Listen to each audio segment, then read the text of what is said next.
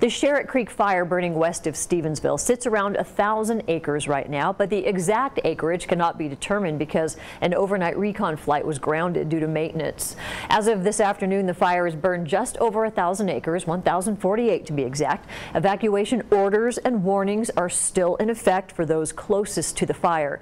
Now, numerous aircraft are currently flying over it, with firefighters working on contingency lines. 258 personnel are on the fire, and it started Friday afternoon when that thunderstorm moved through the area.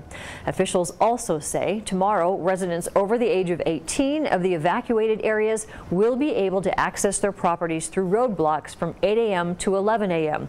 If you are one of these people, make sure you bring your ID and your proof of residency. A community meeting is scheduled for tomorrow at 7 p.m. at the Stevensville High School gym for more information on the Sharrott Creek Fire.